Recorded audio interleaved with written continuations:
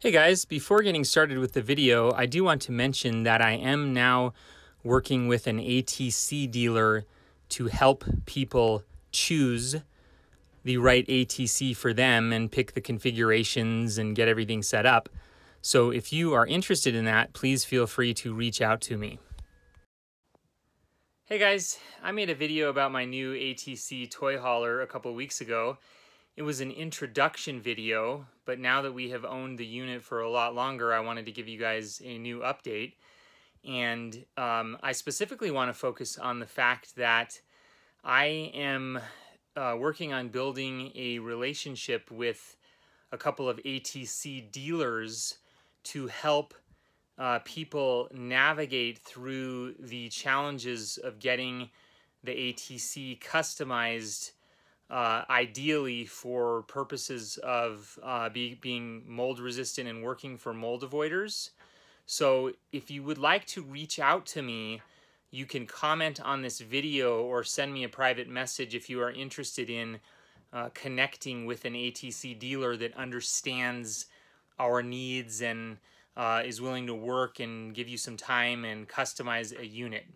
So last time I made the video, it was just basically an introduction to the ATC, and this time I would like to tell you a little bit more of the details about our ATC. And I have to say that my wife and I, we have just absolutely loved traveling in this ATC and using it for mold avoidance purposes.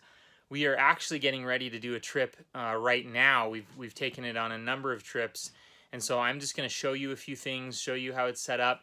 If you haven't watched the video yet on my first video introduction to the ATC, you can look up my YouTube channel, search YouTube for Brian Rosner, and you'll see my YouTube channel and you'll see that first video on the ATC when we bought it about 6 weeks ago. So let's take a look around.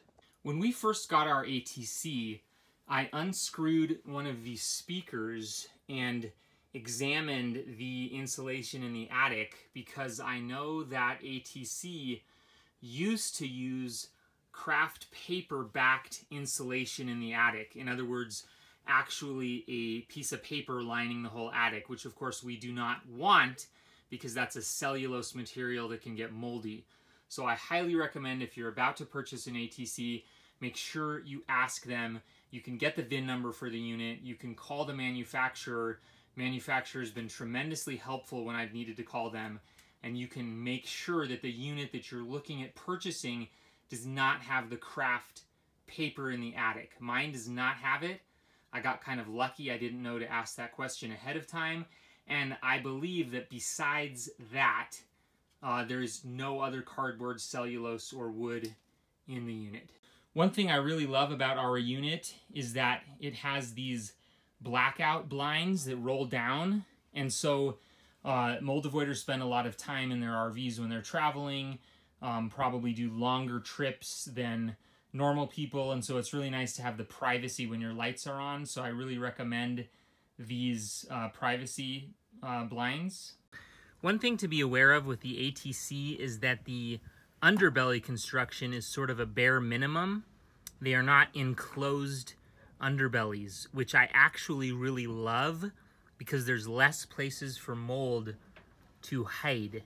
However, this also means that it's going to be colder in the wintertime. The tanks and the lines are going to be more exposed to cold, so you should familiarize yourself, if you're going to be camping in cold weather, with some basic winterization techniques. And if you are going to be stationary, learn to use RV skirting, which I will also try to make a video about the type and strategy that I like for that.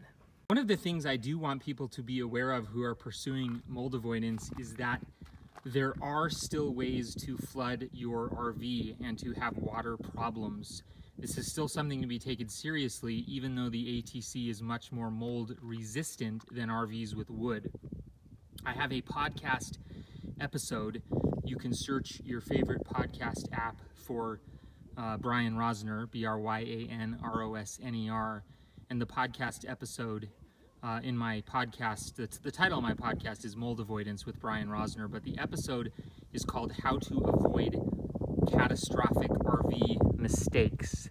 And I highly recommend listening to that before you buy an RV and risk flooding it, because RVs work a little bit differently than houses, and there are some things you have to learn about water pressure and what happens when tanks get full and things like that. There has been a lot of talk about how these stock tires that come on the ATC are unreliable and that they should be replaced. I do not have a lot of personal experience with this because ours is fairly new, but it is something to be mentioned, and folks might decide to replace their tires.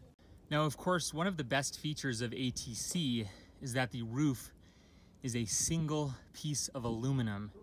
It is not the typical white rubber membrane with plywood underneath it that most RVs have. They can be penetrated and punctured very easily, and then the wood underneath gets rotten. So this is by far one of the best features of this RV. It is still prudent to do regular maintenance on the roof and make sure all the seals are intact and stay good and are re-sealed as needed. Our unit has the tankless on-demand hot water heater, which is sort of a fancy new feature. I do really like it. I don't think it is mandatory for people pursuing mold avoidance. I wouldn't necessarily stress or focus on this feature as a mandatory option, but it is kind of a nice innovation. I like how ATC is always on the cutting edge and innovating. This would not be an ATC video without the appearance of our famous Cora, who gave us a tour of the last ATC. Hi. Hi, Cora. Okay, so this is one of my favorite features of the ATC, this solid step RV step, which we absolutely love. It actually makes contact with the ground on the bottom. If you've ever owned another RV, you will know that most RV steps are floating in the air, and when you walk up and down them, the whole RV bounces and you don't get that sense of security. This one is fantastic. We just love the step. It feels very solid, like you're stepping up almost into a real house. You can see over here in the Casita travel trailer that I own, that I also really like, but it's smaller for less people. It has the other kind of step that is floating in the air. So if you have kids or people going in and out of the RV, it's going to be bouncing all over the place and not as secure. I very much love and appreciate the shower design in the ATC, that it is a one-piece insert. It does not have seams or connections or points where water could escape into the walls. It is a one-piece shower. I really like that. Of course, maybe the best part of the ATC, and you'll have to forgive it's a little bit dirty because we've been on some trips, is that the luxury vinyl carpeting, and I do say luxury because we love the way it feels, is removable. You can pull it out and roll it up and take it outside and hose it off or vacuum it or shake it out. And underneath the vinyl mats is just an aluminum sheet. It's an aluminum sheet. And on the other side, on the underbelly of the RV, is the other side of the aluminum sheet, and there is no enclosed underbelly, so there's nowhere where moisture or water can hide. As I said, that is also a disadvantage in wintertime, but there are ways you can work around that to stay warm. You just have to love the fit and finish of the ATC. Very, very nice aluminum cabinets. Great smart TVs built in, ready to go with your Netflix and your accounts. There's 2 TVs in this one, in the bedroom and out here. The kitchen is just absolutely luxurious and phenomenal, and you might be able to hear my dog playing in the background. Sorry about that. Just a great kitchen, well appointed, large, lots of storage, and all aluminum. Even inside the drawers, the construction of the drawers and cabinets are all aluminum. Everything is aluminum in this trailer. Probably the best thing about this trailer, and you can see ours is set up right now because we're traveling, is that it is large enough for a family. We already know, pursuing mold avoidance, that there are a number of smaller trailer options, but there are not very many large ones. And so this one here, you can see there are these 2 6-foot couches, and then there's this Happy Jack bed that lifts up so you can have it out of the way during the day, and down when you're sleeping on it at night. So there's quite a few sleeping options in addition to the main bedroom, which is also large and luxurious. And you guys can kind of see real life how it's set up. We've got a couple sleeping bags in here because we're camping in a colder area. So you've got this bedroom, plenty of cabinet space around here, and then you've got a dinette which can convert into a bed, but we don't like to convert it into a bed because we want to be able to use it day and night, not have to convert back and forth. You can sleep a person on here, the couches do fold out, and then of course a nice large bed. I don't know what size it is. I might have said queen. It might only be a double bed, but it is fairly large and comfortable. Our unit, of course, because it is a toy hauler, it has the back that opens up and folds down, and all the furniture can easily be folded out of the way, so you could park a Jeep or quads or a motorcycle in here. It's nice if you're in good weather, you can fold down the back, and we have the option to have a back screen door here where you can open those large windows and let a lot of fresh air in. We really like that. One of the improvements on the ATC in general has been that they made the windows much larger, which is just absolutely fantastic. Ours came with 2 fans, these max fans with a remote control, so you can get plenty of airflow, and another one in the bathroom, get plenty of airflow. Okay guys, so there is a little tour of my ATC. Now, there are a lot of other options and things that we can discuss in terms of what you might want or not want to get in your ATC. I'm not going to try to squeeze them all into the video, but remember, as I said, I am going to form a relationship with a couple ATC dealers, sort of a business relationship where I can help people who are pursuing mold avoidance get set up with their ATC. So if you do have any questions or you are interested in buying one and you need help and you need guidance, feel free to reach out to me, comment on this video, and I can message you that way, or message me on Facebook, or however you want to get in touch. I also have to put in a little bit of a disclaimer here that I have not had my ATC for more than a couple of months, and of course I and the manufacturer and the dealer, we cannot certify or guarantee that it will never get moldy. Let me give you a little bit of a pep talk or a lesson on that. I have slept in the back of my truck with a metal camper shell, and in the correct conditions, when the humidity is high, I have had mold grow on bare metal, not even painted, just bare aluminum.